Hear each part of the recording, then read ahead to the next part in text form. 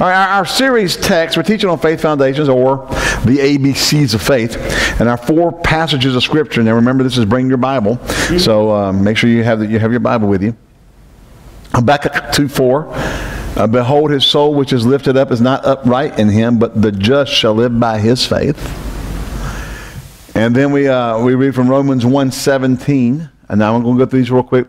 Are you going to list these scriptures there, Julie? Okay. We're going to list these places so you can write those down and go back if you need to later in your notes. Romans 1:17, for therein is the righteousness of God revealed from faith to faith, as it is written, the just shall live by faith.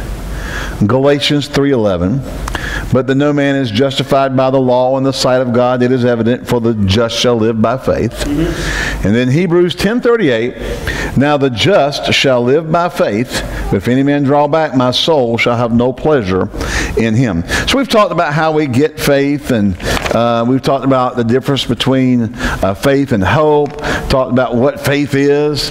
And so we were last week we were doing faith versus hope, and actually like the week before, and then last week was faith sees the answer. This week we're going to talk about the difference between faith and feelings. Faith and feelings. Feelings. Nothing more than feelings. All right. I forgot who did that song. It's good. Oh, okay. You forgot too. Who? Yeah. Yeah. Yeah. It might be Barry Manilow. I don't remember. All right. So, we misinterpret sometimes, our feelings. And I'll tell you, a lot of people, there's a lot of times you'll hear people say things, well, God told me, God showed me, God said, God. And a lot of times what they say, God told me, God showed me, God said, is just their feelings. Yeah, right. They had a whim. It wasn't the Spirit of God. And if you actually, how do you know that? Because if you go study that and prove it out with the Word, it don't bear out with the Word. God don't tell you not to tithe. Thank you for your enthusiasm. God don't tell you don't go to church. Right. God told me I didn't need to go to church. Well, no, your feelings did. Probably because you don't like somebody at church. Now, if you want any more on that one, go back to Sunday where we preached on love, and you'll enjoy that sermon right much. Hallelujah. Smith Wigglesworth, the great apostle of faith and from England, once said this. He said, I cannot understand God by feelings. I cannot understand the Lord Jesus Christ by feelings. I can only understand God the Father and Jesus Christ by what the Word says about them. God is everything the Word says He is. We need to get acquainted with Him through the Word. So, a lot of times people be going, I've heard Dad Hagin say things about, somebody come out and said, oh, if you could just get me back to where I once was, I just need to just go on and die. And he thought, oh my, they've done some major sin. They've done some major thing. And get to talking to them and find out that they just don't feel God. I'm going to tell you something. Now, husbands, don't try this. This is not a recommendation. But just if you got up tomorrow morning, looked at your wife and said, I don't feel married, it wouldn't matter how you feel. You've got a legal binding contract that says you are. And you probably would be investing into the part of that contract that says till death do us part. Yeah. You start telling her, I don't feel married. You feel this? Yeah. I don't know about Gina, but I know what Janie means when she says you feel this. It's a cast iron frying pan. Then one of the 10-inch ones, the nice good-sized chicken one you could cook. Oh, anyway. Yes, sir, buddy. Yeah, I'll take care of your feelings. A lot of people, a lot of marriages break up because people don't feel like they're in love anymore. They don't have the euphoria. They don't have the feelings of ecstatic, butterflies in their stomach when they see them. And I'm not in love anymore. Yeah, those are feelings. You don't base a marriage on your feelings. You base it on a commitment. That's right. Because see, the commitment will keep you through the times when there's no feelings. Yeah, right. Well, we don't know God by our feelings. That's good. There's a lot of Christians who don't feel like God's with them. He said, "I'll never." But see, the Word says, "I'll never leave you nor forsake you." So faith is not moved by feelings. I've heard Dad Hagin say this. He said, there are times, he said, well, actually, this particular case where this person said, I just don't feel saved, or I feel like the Lord's with me. He said, my goodness. He said, you got me up early in the morning. Now, he used to, if you go back and listen to him, he used to stay up to 2, 3 o'clock in the morning praying and studying, and he'd sleep till 10 or 11 o'clock the next day. He was just nocturnal. And quite frankly, I'm the same way. I'd rather stay up till 2:30 in the morning, listening to the Word and meditating and studying, and sleep late than I would to get up early. Oh, I hear you. Amen. Now, well, people say, well, the Bible talks about they that rise up early. Yeah, it also talks about those who are in the midnight hour. I mean, in the midnight watches. So you can have it. You can have it both ways. So not one's better than the other. It's just what works best for you. Well, this person came by about 8 o'clock in the morning, woke him up, tell them they didn't feel saved. They didn't feel the Lord's presence. He said, my goodness. He said, if I was going by feelings, you got me up out of bed. I'm tired, wore out, been working. I'm tired, needed my sleep. He said, if I was going by my feelings, I'd have you pray for me. Amen. And I've been there. I've stood into the pulpit where I thought, my God, if I was going by feelings, I'd have the whole congregation lay hands on me and help get me saved. I'm telling you, because if you go by feelings, But we see, the life of faith isn't based on how you feel.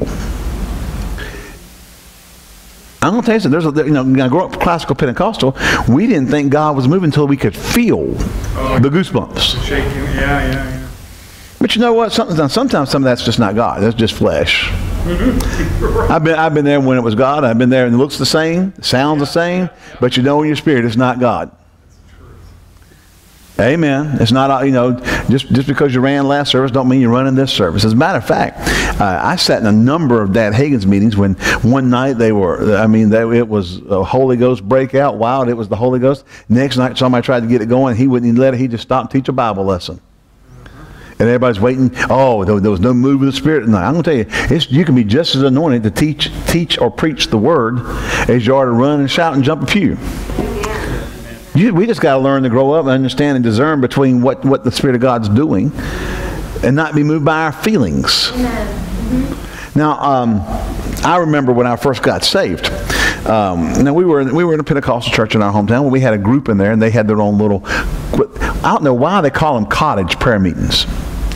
I don't know why the term. I don't know where the term came from. But if you met at somebody's house, there was a couple people you meet at their house, and they called it a cottage prayer meeting. And they didn't live in a cottage. I guess if I was in Cape Cod and you were in a New England cottage, we could call it the cottage prayer meeting. We're in Greenville, North Carolina, in a one-story ranch. Should call it a ranch prayer meeting. Anyway, we had cottage prayer meetings. And we go over there, and I'm going to tell you something. I mean, we first got saved. We were so hungry for God. And this is why it's so important we teach the Word and teach people. And pastors have some gumption, But this little group was meeting, and the pastor wasn't invited. He didn't show up. They had their little thing going on. He probably should have come just to see what was going on so he could straighten it out. And they'd always prophesied. We had a prayer chair at the cottage prayer meeting. We had a prayer chair. Yep. And then, you set somebody in the prayer chair, and everybody lay hands on them, and everybody prophesy on them. And I've always noticed a lot of times when these out of order prophecy meetings, quote prophecy meetings, it's always good stuff. Yeah. Oh, you're going to travel the world. You're going to win nations to Jesus. You're going to walk on water. I mean, you're going to raise 500,000 people from the dead. I mean, you're the most awesome thing since peanut butter and sliced bread. And Jesus called you to do all this stuff. And and then what happens is you start getting hooked on that. And I remember we'd been this meet. We go in this meeting for a few weeks. We just got saved. Now Janie was more spiritually in tune than I was, and I grew up in church. She grew up heathen. And she got where she didn't like going, but we'd still go because she'd follow me. She would follow me anywhere I went. And I remember I went, after about 6 or 7 weeks, I didn't get a word from the Lord. Oh, no. I'm telling you, I had a rough week. I didn't get a word from the Lord.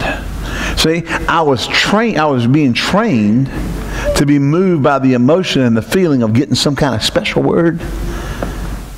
The best thing ever happened to me was I got cut off And the Lord, Jane asked her a couple of times of that. Jane says, I'm not going back there anymore. And she just wouldn't go back anymore. Of course, then we were deemed unspiritual because we weren't showing up for the laying of hands on everybody, prophesy everybody meeting, that kind of thing. And those people caused problems in the church. They kind of tore the church up. They started their own church. They were a little flaky, to say the least. They were hooked up with a group that believed you could prophesy over anybody, anytime. Wow. They just had the whole the person they liked, the minister they liked, would come into a church service and preach and say, "Have you ever prophesied over everybody? Everybody find somebody, pair up, turn around, lay your hands on, prophesy over them." Now, all the stuff where I was kind of led and up and down stuff. Because before I went to Raymond, and found out what the Word said. I came back, I'd just walk out of the service if that was going on. Amen. Because the Bible says, lay hands on no man suddenly. I know it's talking about ordination, but I tell you what, I don't want some bozo with empty hands laying them on my head. And got goofy devils hanging around them. So I just didn't participate in that. I stopped. I grew up. I learned that I lived by faith and not by a special word this way. Now, if God wants to give me a word, thank God He'll give me a word. But I'll guarantee to be in line with His written word. Right. May not be specific of His word, but it'll be in line with it. Amen. I had a girl, and then listen, I'm not really into my notes real good, but that's okay. Because this really is along this line. I had a girl that was in our church down in Greenville. It was from the Greensboro area, and she had come home one summer, and she had known we had started church up here, and she would visit her and one of her friends. They would visit here, and she went off, was missing for a while, and she had gone to some school of the prophets somewhere. And she came back, and she had this tape of all this stuff she was going to do. These prophets had prophesied over her. And she wanted to know what I thought about it. Now, don't ask me what I think about it if you don't want to hear what I think about it. And so I said, but I wasn't real blunt on the front end, because I kind of let her hang herself a little bit. I said, you know what? I said, let me ask you a question. I said, have you ever in your life, in your walk with the Lord, felt like or thought like or had the sense you were going to do any of those things? Nope.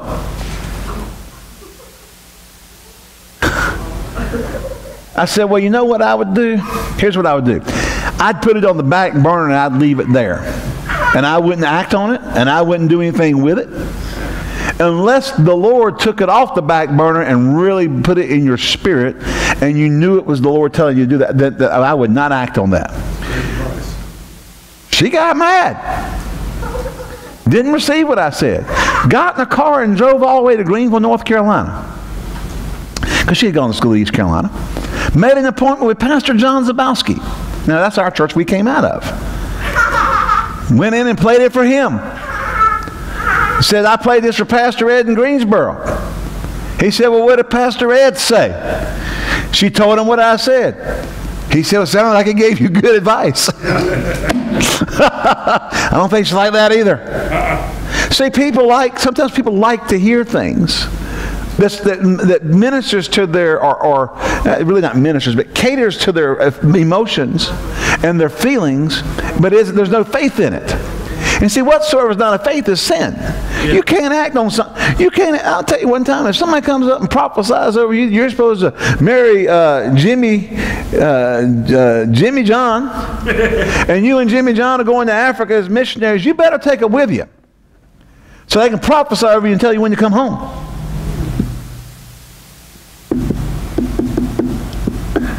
I don't know of personally, now I'm sure it's happened, I don't know of a prophesied marriage that worked out. In other words, somebody prophesied two people together.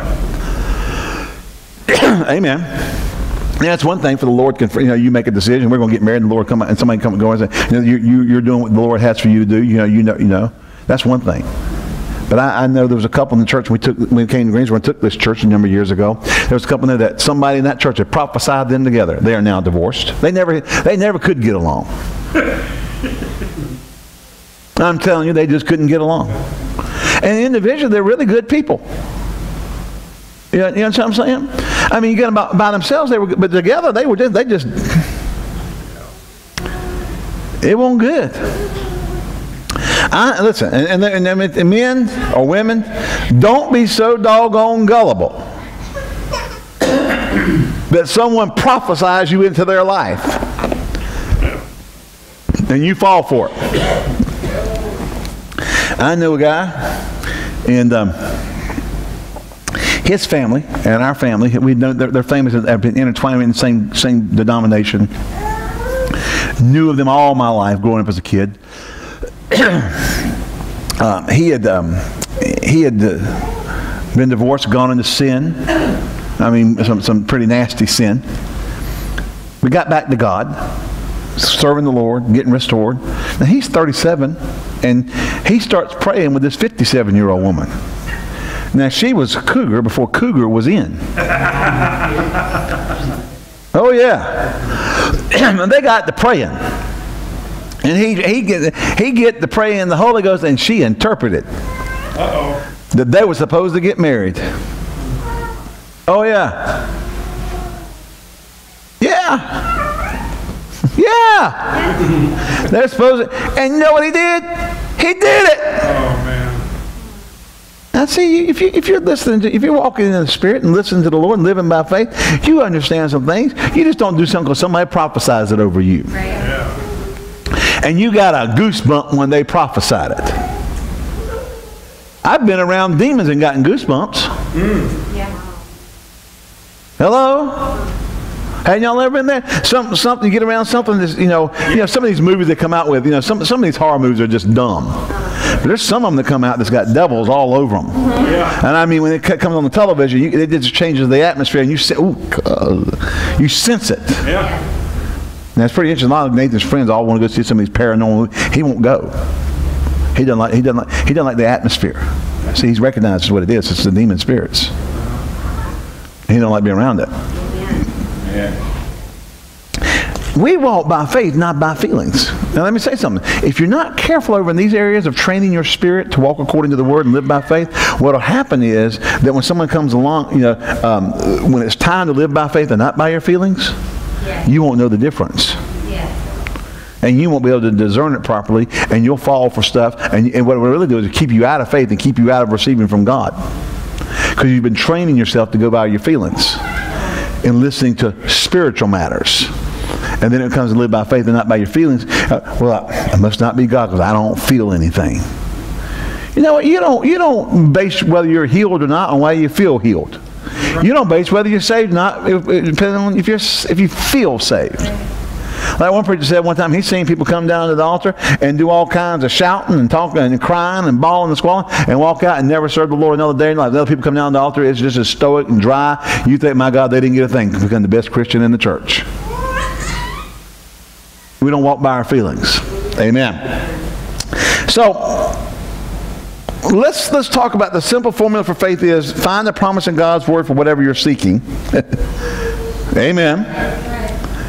Find something in the Word. You don't have to feel any special anointing. See, we've been so trained in prayer lines, we think if people don't fall, they didn't get anything. Yeah, you're right, unfortunately. I've prayed for people who didn't fall, they got healed. Prayed for people who fell on the floor, knocked chairs over, took 3 arches down with them, and didn't get squat. Yeah. Hello? Now, I believe in falling on the power. It's a biblical, I believe that the power of God can knock people down. Yeah. It's all through the Bible. It's either Charles or John Wesley, back in the 1800s, had meetings where people fell under the power, and they didn't know what it was. As a matter of fact, they sat there, they thought, was this the devil, was this God? And they all sitting around watching this person who fell under the power. They didn't know what it was. They just knew they were, and so they finally decided, well, when they come out of this, let's listen to the first thing they say. Yeah. And finally, after a little while, I believe the woman had fallen out. She came and said, "Glory to God, praise God." He said, "It's God." They didn't know what it was. So, I believe that we have manifestations that way. It's all through the Bible. And when they came to Jesus to crucify him, they said, we see Jesus of Nazareth. He said, I am he, and they all went back. Now that was King James, where they all fell to the ground, just because he said, I went back. Then there's one place where the guy fell on his face, and the power of God stood him up. Yeah. Brother Hagan used to say, he'd say, now you think something happens when people falling under the power, wait till the power of God starts standing them back up. Serious. Hallelujah. But we get so trained in some of these things. Amen. We get trained that on the third stanza of, oh Lord, send the power just now. That, we're supposed to have goosebumps and glory bumps and take 3 laps around the church, and that means we got it. That we train ourselves, listen to me now, we school ourselves right out of faith. Instead of learning that finding a promise in God's word for whatever you're seeking. Believe God's word.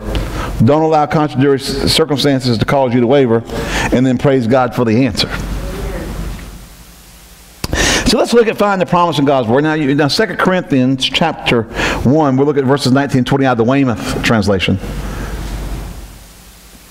That's the New Testament modern speech by, I believe, Francis Weymouth.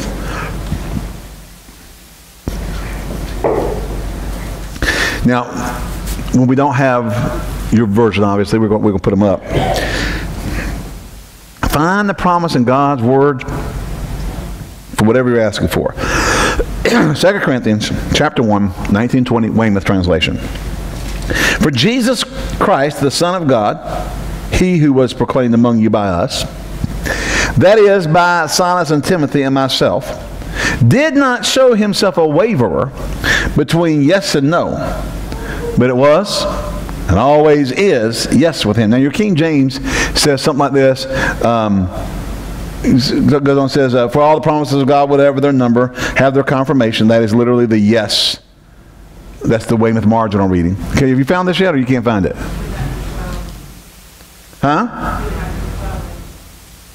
I can't hear what you're saying. 2 Corinthians 1, 19 and 20. Weymouth. There we go.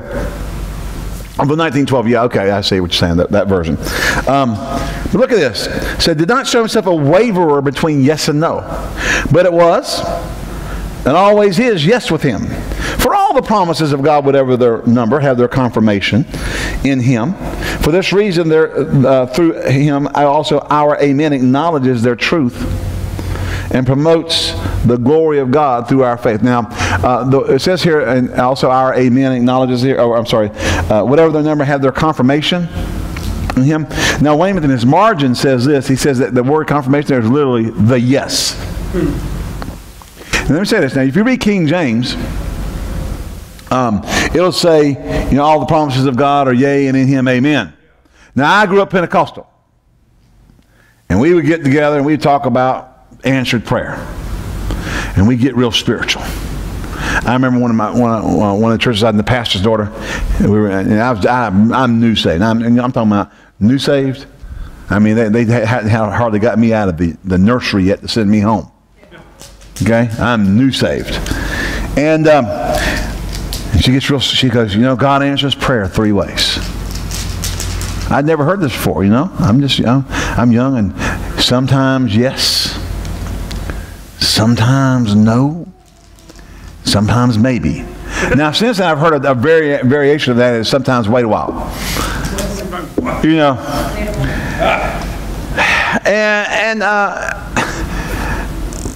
of course, as a young baby Christian, you start going, well, these people serve God, known God a long time. But I was reading one day, and I came across King James, and I went, God answered, all the promises of God are in him, yes, and in him, amen. But when I read it out of the Weymouth, I like it went through the ceiling.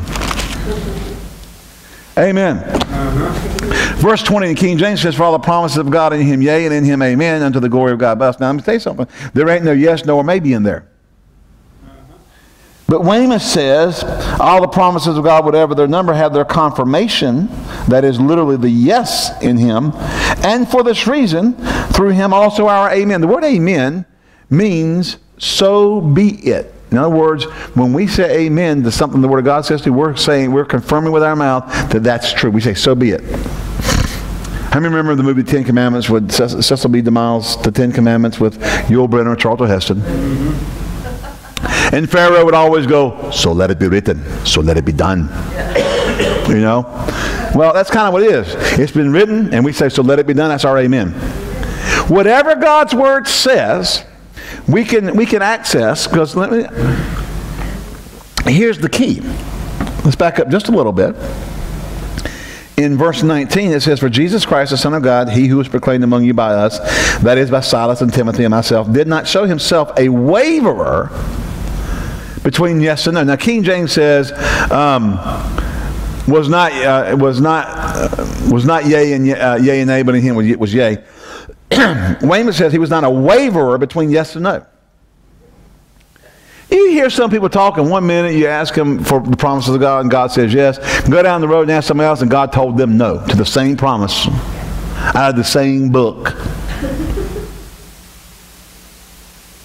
Hello. But I love the way Weymouth states it. He says, God did not show himself a waverer between yes and no, but it was, look up there, you got to look up here, and always is yes with him. Run with me, if you will. Oh, to Hebrews chapter 10.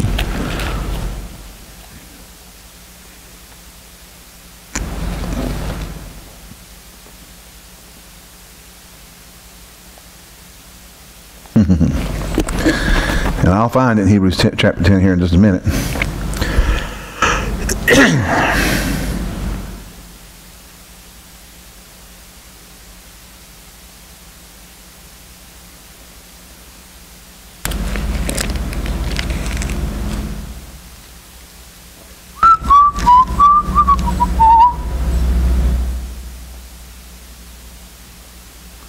Okay. Maybe it's not Hebrews 10, or maybe I'm just not finding it because I'm trying to find it too quick. The word preached did not profit them, not being mixed with faith. Hebrews 4. Huh? 4.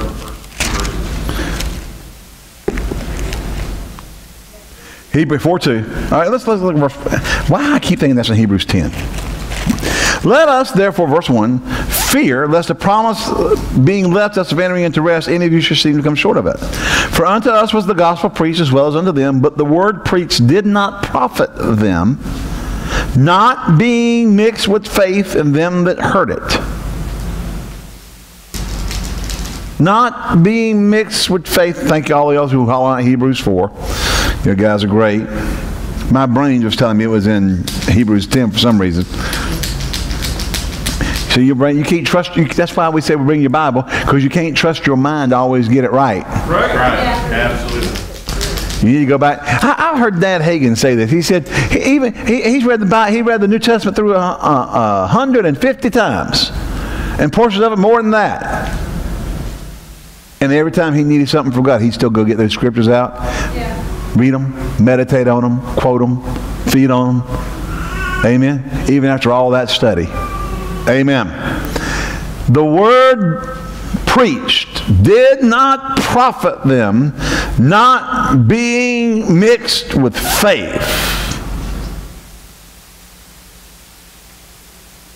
You got to understand, God's word is always yes. God did not promise you anything He did not intend for you to have. God didn't say, by His stripes you were healed, only to tell you, I'm not going to heal you. Never is He didn't say that the forgiveness of sin is to all who will but believe, and then turn around and say, well, I'm going to send you to hell. You don't get in on it. You don't get in on it. I decided you're just going to go to hell.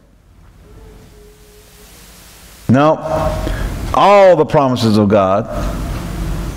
Now, I'm trying to think what other translations, but all the promises of God, whatever their number. Amen. This may be Philip's translation. Whatever their number, find the yes in Him and our amen acknowledges the truth of the glory of God in us. Hallelujah. Praise God. That may be J.B. Phillips' translation. It says, all the promises of God, whatever their number. That's 2 Corinthians 1, 19 and 20, verse 20 actually. whatever their number, find the yes in him and our amen and acknowledges its truth of the glory of God in us. That's not based on your feelings. Y'all here? That's not based on how you feel about it. That's based on the fact that God's word is forever settled. That the promises are yes in him. Y'all hear you going home? It's true. You found that in Phillips? You don't have Phillips? We don't have Phillips up out there? Yeah, okay.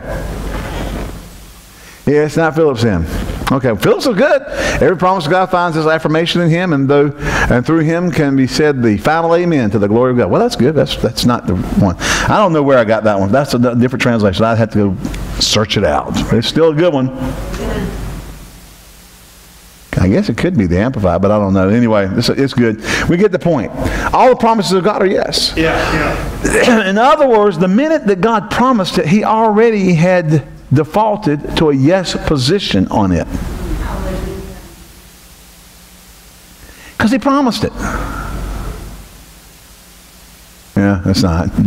We'll find it one day. I'll find out what it is and I'll bring it up to you. Praise God. God promised it, not based on your feelings, but on you coming in and approaching and receiving on the basis of faith. Not how you feel. Well, I just feel like it's so. Well, that don't make it so. You ever been around people who said something? Well, I just feel like that's right. That don't mean nothing. Yeah. You got to come based on faith, not on your feelings. Your feelings are finicky.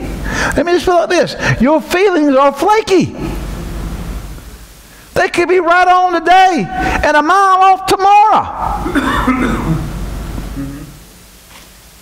And most of y'all, most people dated somebody in high school. You seen it in well, if you didn't, you know somebody. In high school, you're talking about the most flaky feeling stage of life. It's high school.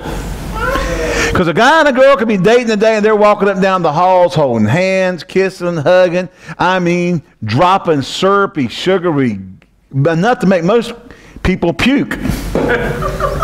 All over the school.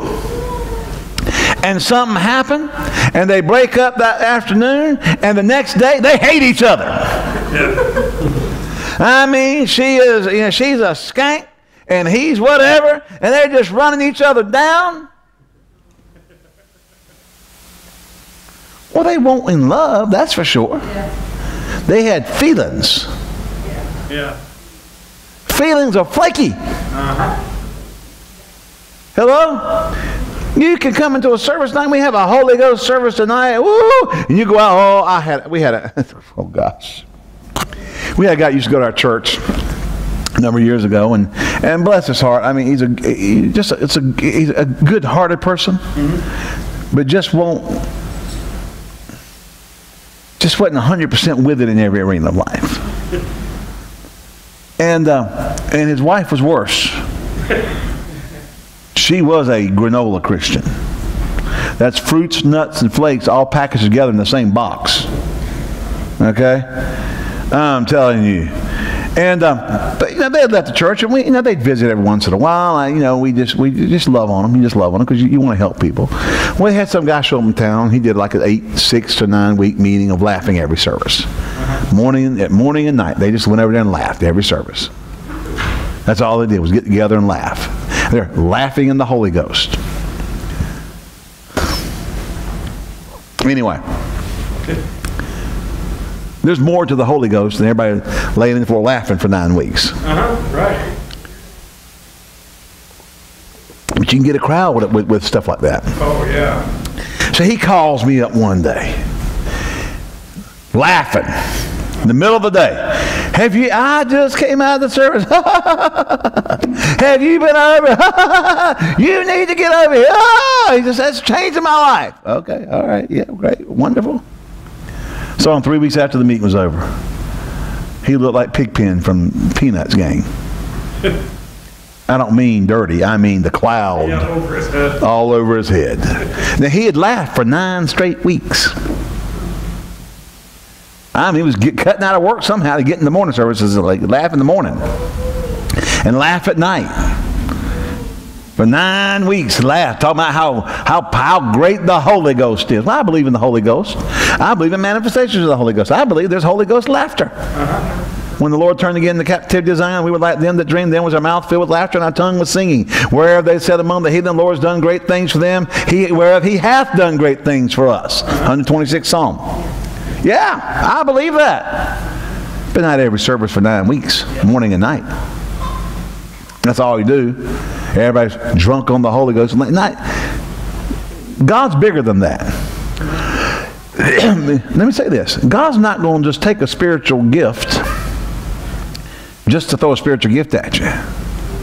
Spiritual gifts ministered to the church will be used to draw you into maturity through the Word. They'll draw you to the Word so you can grow up. Amen. I said amen. And well, my point was, after 9 weeks of laughing, it only took him 3 weeks to get back to the Pigpen Peanuts gang status. That dark cloud of depression all over him. I mean, he walked in the room and put all the light out. And because he came by or something, I saw him. Either I saw him out in public or something. I said, "How you doing?" Oh, won't you just laughing like a hyena just a few weeks ago? Holy Ghost has just changed your life with all that laughter. You know? See, feelings. Yep. Feelings. Now, you can be manipulated. This is more practical than it is, so just enjoy it. Yes, good. You can be manipulated through your feelings faster than anything. Yep. Amen.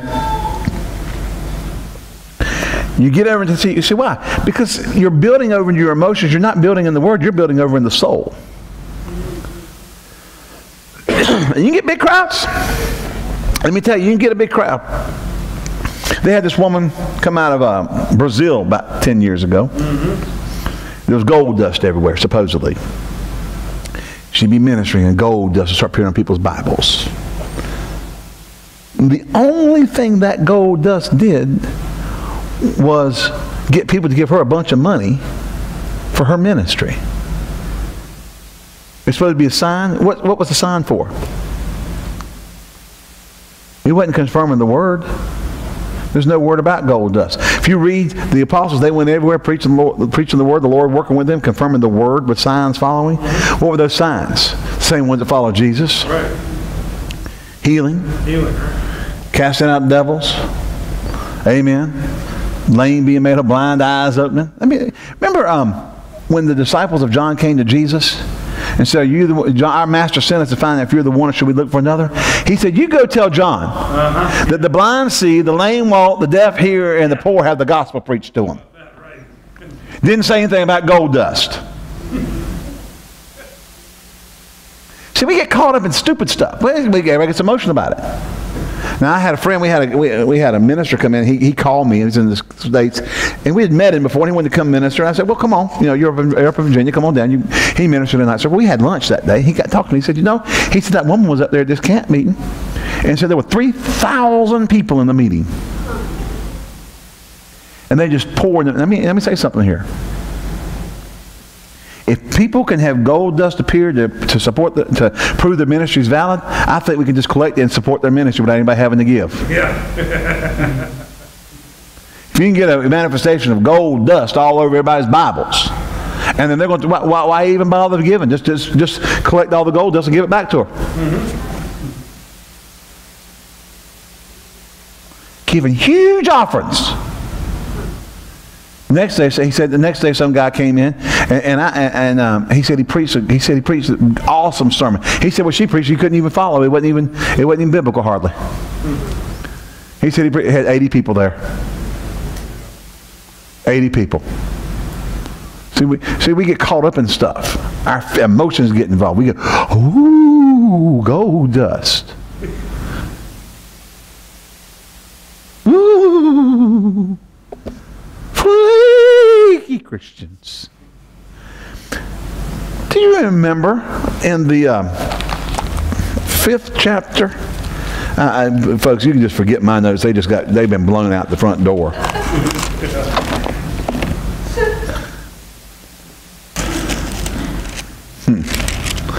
I believe maybe the 8th chapter, the book of Acts. Starting down in verse 5. I'll reverse this 9 times. I'll call it the 5th chapter, the 8th verse. It's the 8th chapter, the 5th verse. Philip went down to Samaria and preached Christ unto them, the people with giving heed with one accord, both hearing and seeing the miracles which he did. For unclean spirits, crying with loud voice, came out of many. They were possessed with them. And many taken with palsies were lame, were healed. There was great joy in the city. No gold dust. Mm-hmm. Yeah. Let me say something. She died. Yeah. She died. They were calling that a revival. She was bringing people to all kinds of deception, and all kinds of money was going into her hands. Everybody just take your Bibles, bring them up here, dump them in the offering bucket, and we'll just give her the gold dust. That's how I feel about it. Why give her an offering? She got a supernatural offering from the Lord. Mm-hmm. No, all this is happening. Everybody start throwing money. People, don't you just throw your money just because you anyway. But there was a certain man, verse 9, called Simon, which before time in the same city used sorcery and bewitched the people of Samaria, giving out that he was some great one. Listen to verse 10. To whom they all gave heed, from the least to the greatest, saying, this man is the great power of God. Yet the Bible says he was bewitching them. And to him they had regard because that of long time he had bewitched them with sorceries. They all thought it was God. What happens? They gain control. People let their emotions, their feelings get involved. They don't know what the first thing about being faith, being God or not. They don't know how to judge things. And I'm over on this because, listen, there's a lot of things happen, and people start giving into that. And like I said earlier, the point we're kind of hammering here is this. If you train your spirit to respond out of feelings, it's going to be hard for you to respond out of faith and not your feelings. You're going to want to feel something. You're going to feel a goosebump. You're going to want there to be a sign. Now, growing up classical Pentecostal, we would fleece on a heartbeat. I put a fleece before the Lord. No, you didn't. Did you go out in your backyard and take some lamb fleece and hang it on a rack? Hello. And let's face it, Gideon wasn't in faith. I mean, God did what he said to do, and he turned around and made him do it. He made him take another step up. That wasn't a faith act. Thomas says, except I see the print nails in his hand and thrust my hand into his side, I won't believe. Jesus appears, says, stick your finger in my hand, put your hand in my side, and be not faithless but believing. But because you've seen, you believe. But blessed is the man who has not seen that believes. We need to train our spirit that just because God said it is so. Yeah. Whether you feel anything or not. Amen. Whether you feel anything or not. It doesn't matter whether you feel anything. It doesn't matter if you feel dry. Yeah. You ever prayed and felt dry? Sometimes we don't think we've prayed effectively unless we feel some kind of woo. I've seen people go woo and then go out and find out they're out laying out naked in the moonlight with drinking wine coolers with a relative, male, and they male, in the moonlight. Remember that song, Dancing in the Moonlight? I don't know what they were doing. Whatever they were doing it in the moonlight. And then going woo in church. Holy Ghost. Yeah, it was a ghost. I don't know about what holy was. It was a devil. Amen. We train our spirits to be moved by our feelings instead of by the Word. If God said it, that's it. When God put it in the book, His answer was yes. Now, sure, they're conditional. The number one condition is you meet it on the grounds of faith. Mm-hmm. Amen? Yep. There's other conditions in certain things. I mean, giving. Paul, writing to the church at Corinth, makes it very clear. He sows sparingly shall reap also sparingly. Yep. Not let every man give according as he purposeth in his own heart, not grudgingly or of necessity, for God loves a cheerful giver. Amen. It makes it very clear that the manner in which you sow is the manner in which you'll reap. But don't you give because somebody came in and gave you some crazy whacked out, I got 1,000-fold anointing on me tonight, and you get all stirred up in your emotions and feelings. And you're not giving in faith, you're giving in feeling.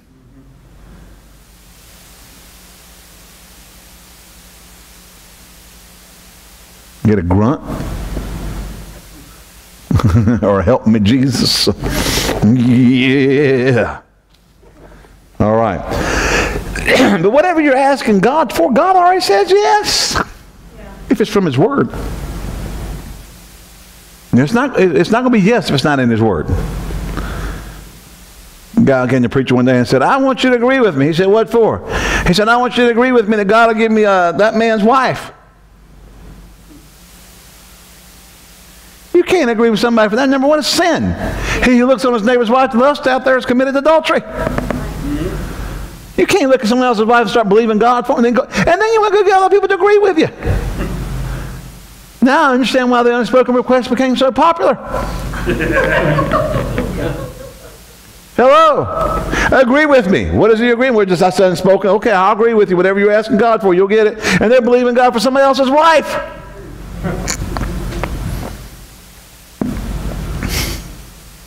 Hello?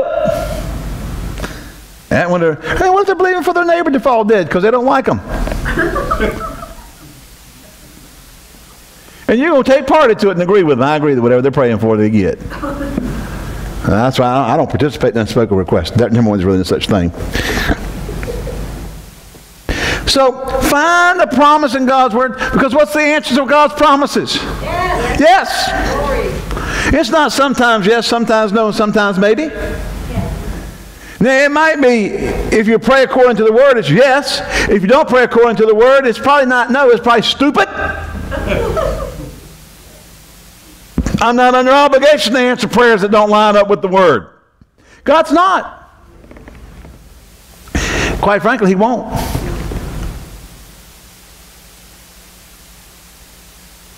Amen.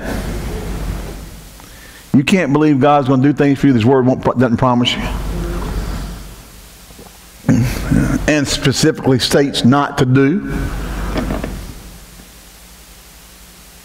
Hello? There's a lot of junk. There's a lot of junk going on. But some couple came to a pastor I friend I know, wanted counseling for their relationship. He got them in the office, found out they just living together. Not even married.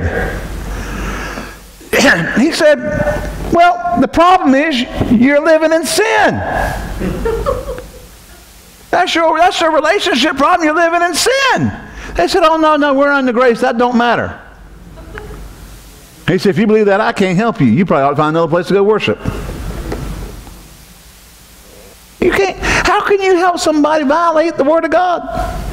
Well, we're going to try to help your relationship. I'll help your relationship. Stop sleeping together. Get out of sin. If you're burning that much for each other, get married. Yeah. Yeah. If it was two guys, I'd cast the devil out of them. Yeah. Two girls, I'd do the same thing. It's a lying devil. Unclean spirit, actually. I said unclean spirit. Unclean spirit in the Bible is a sexual perversion spirit. Yeah. Remember the madman of the Gadarenes? He cut himself. See, some people get pleasure out of get sexual pleasure out of cutting themselves.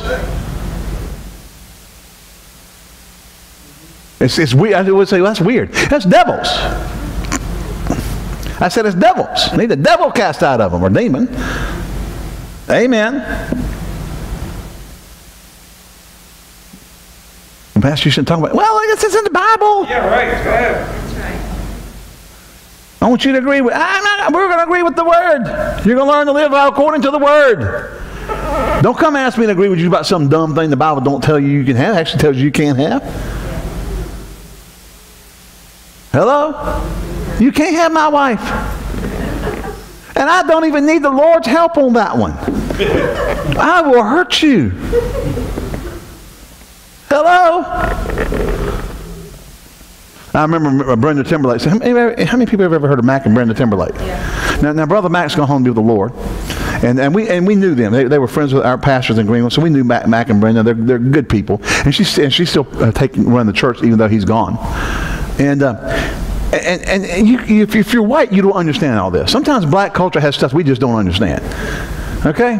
Well, see, in the black church, if a man wanted to have relations with a woman, they just walk up and they would do it secretively. They'd shake their hand, but they'd put their middle finger in the palm of their hand when they shook hands. And that was, now I want to have sex with you. And then it was being known, and then they could decide whether they're going to do it or not. A guy did that to him with Max standing right beside her. Walked up at the service, shook her hand, did the finger in the middle, and she stopped him, and she just looked at him. I love Brenda Timberlake because she was bold. She said, "Don't you act like a dog. If you want something, ask for it." Into that. That was it for that one. Oh, my. Oh, my. Well, you can't ask for things the Bible don't promise you. Yeah. Amen. But what the Bible does promise you, it's not based on how you feel about it. It's based on what the Word says.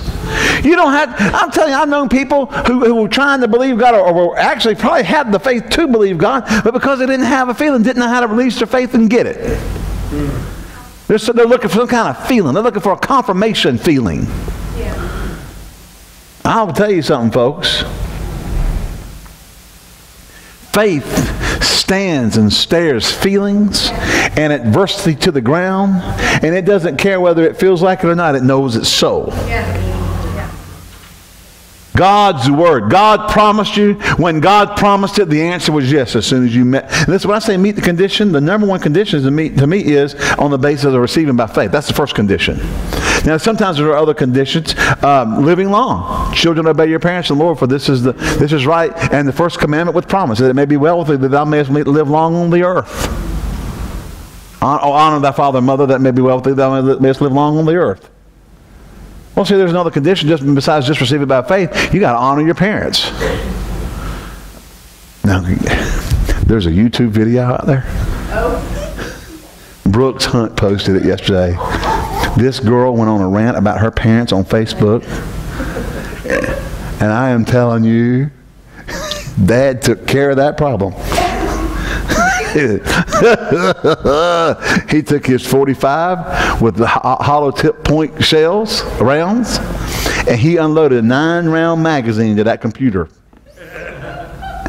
And then posted it on her Facebook and changed the password so everybody out there can see her Facebook. She can't do a thing about it. Because she cussed and talked about how bad her parents was. He said, your life's about to change. You won't be getting on Facebook anymore. Boom, boom, boom, boom, boom. And your mama said that because what you said about her, put one in there for her. Boom. And I got 2 more. Boom, boom. She would not be on Facebook. You got to go look at it. He was hot. And what made me say that? Anyway, I know we're kind of rambling, but not really rambling. I'm trying to get you to understand. There are things that we have to put into practice on a regular basis in our life so that we're not governed by our feelings and governed by emotions and governed by things. We have to be consistent with the Word. We have to be consistent with the Word. And understand if God said it, He meant for you to have it.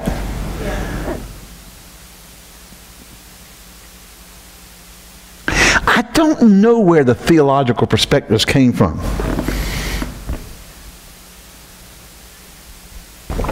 That God would promise us things and then wouldn't keep His word to us.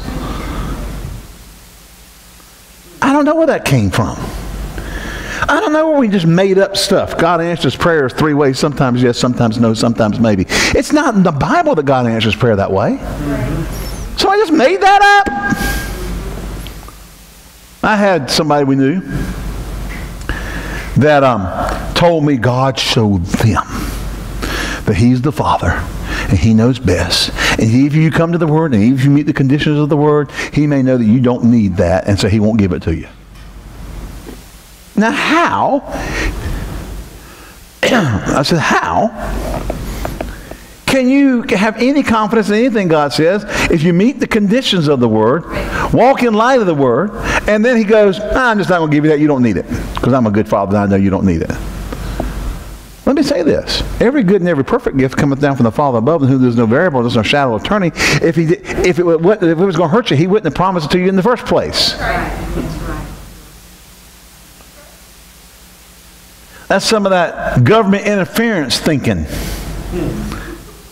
You saw with a girl over in Staley County went to school with her homemade lunch, turkey and ham sandwich, fruit and something else, and the person from the University of North Carolina at Chapel Hill food program came and said it did not meet the nutritional value, and made the kid eat some chicken nugget thing from the school cafeteria that had some vegetables in it. That's crazy.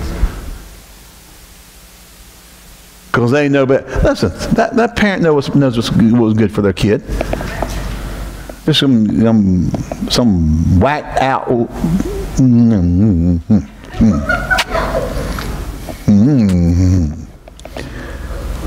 It's not enough, but it's almost enough to make a preacher cuss. See, we just make stuff up because it sounds good. And the church does the same thing. We don't have answers for stuff. We just make stuff up. Yeah. God answers prayers 3 ways. Sometimes yes, sometimes no. You find me that in the Bible. Come on. Find it. I mean, I'll help you out, though. You can use a electronic concordance. It'll help you find it in about 2 seconds flat. It'll come back, no results. 0 results for God answers prayer. Sometimes yes, sometimes no, sometimes maybe. Because it ain't in there. Mm-hmm. Now, put in there God answers prayer, whether what 2 Corinthians says, you'll find that. 2 Corinthians, 1:19 and 20. When you understand that God promises you stuff and he doesn't change his mind and he doesn't lie and he meant for you to have it, believe God's word. When you settle it that God meant what he said and said what he meant, it's not a matter if you feel like God's going to do it. The Bible says he's going to do it. Believe him. Amen? Amen. I've kind of stayed on some of these things and went off on some rabbit trails, and I'm probably going to have to quit because y'all hear you going home. Mark 9:23, Jesus said this, if you can believe, all things are possible to him that believes. It's not a matter that God mean it. It's a matter of can you believe that God will do what he said he would do. The Bible says Abraham was fully persuaded that what God had promised he was able also to perform.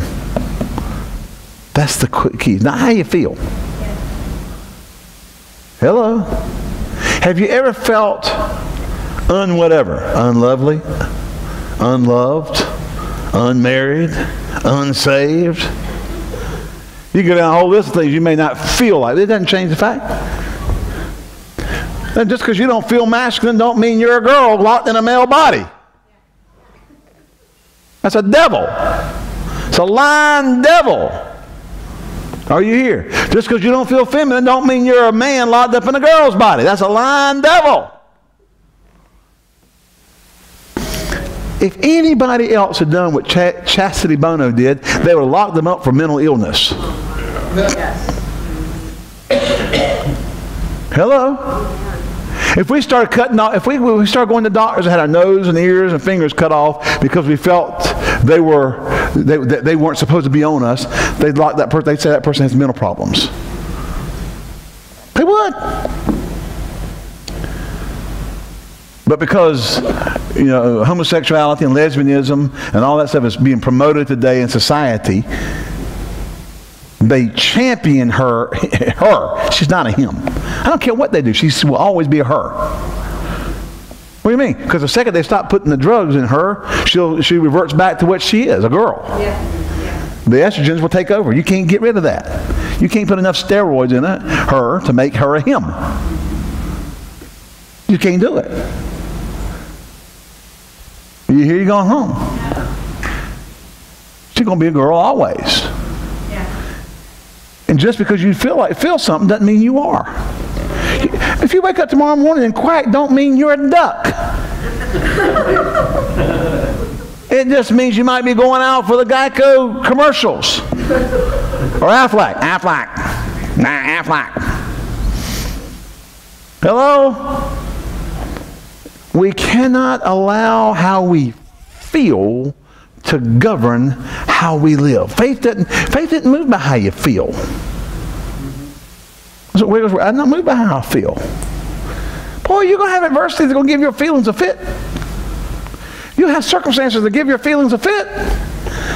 You better know that it's what the Word says. The Word's true, and the Word's always true, and God's always said yes to His Word. It doesn't matter how I feel about it. Amen? All right. I'm going to come out and pick up and finish this next week.